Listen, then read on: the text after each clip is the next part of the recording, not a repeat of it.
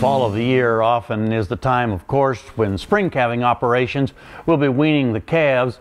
Also at the time when we may be pulling off some of those older cows to be culled and sent to market. Understanding the pricing mechanism of culled cows, I think, is extremely important for any cow-calf operation, to know how to get the best value out of those cows that you market after they've weaned the calf. If you look at the USDA market news reports reporting the prices on culled cows, what you'll see is that the cows are basically graded into 4 different categories or 4 different grades. And that is primarily based on the fleshiness or fatness of the cows. The very fattest cows will be those that go into the breaker category. In our body condition scoring system, those are cows that are in a body condition score 7, 8, and 9. The next group are those that's in the boning utility, often called boners. And those will be cows that'll be a 5.5 to a 6 in our body condition scoring categories. Then we go down into the leans, and those are the thinner cows. Generally cows that'll be 3, 4, even to the lower part of a 5 body condition score. And those will be the leans. Finally, you'll see a category called lights.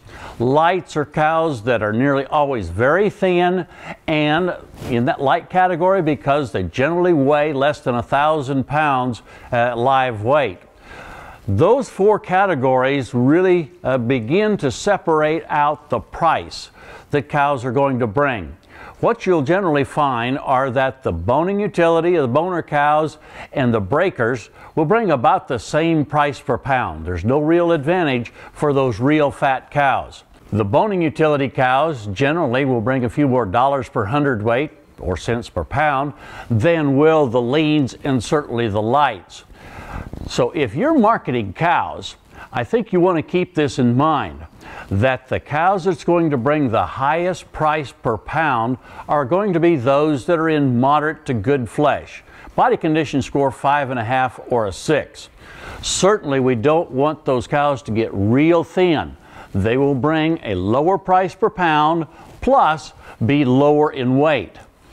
If you have some cows that are coming out of the summer that are already a little bit too thin, you may want to consider a short feeding period where we put some condition back on those cows in, say, 45 to a maximum of 60 days when we can still do it pretty efficiently. In that way, we can pick up some weight and some price per pound as well. Understanding this pricing mechanism of culled cows, I think, is really, really important so that you can get the most value out of those cows as you market them this or any year. Hey, we look forward to visiting with you again next week on Sunup's Cow-Calf Corner.